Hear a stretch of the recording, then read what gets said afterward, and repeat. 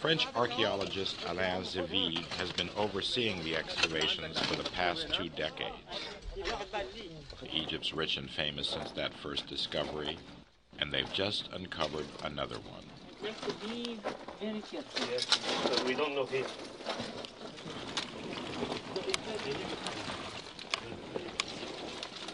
There was sand, and I had a small lamp with me, and I saw the lady. The lady. Images of her adorn the walls of her chapel, where friends and relatives came to honor her. Her body would have been buried deeper in the tomb. When conservators uncover more of the walls, more pictures of the lady come to light.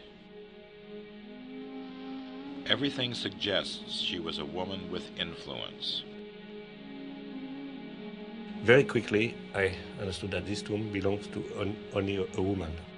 This is very exceptional because this tomb is huge. So she certainly had a kind of royal favor. Moreover, she has a lot of titles showing that she was much appreciated. I was looking for a name, and I found it here. The wet nurse who fed the flesh of the god.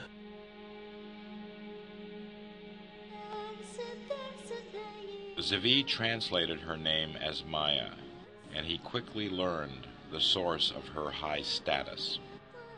In one image, Maya faced a young man with delicate, almost feminine features. He was wearing a pharaoh's headdress. This was the god Maya had nursed. His name was Tutankhamun.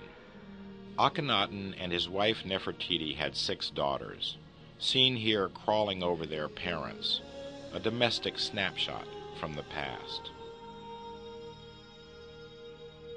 But the young Tut is never shown in the family portraits. That means his mother was probably a secondary wife who died in childbirth.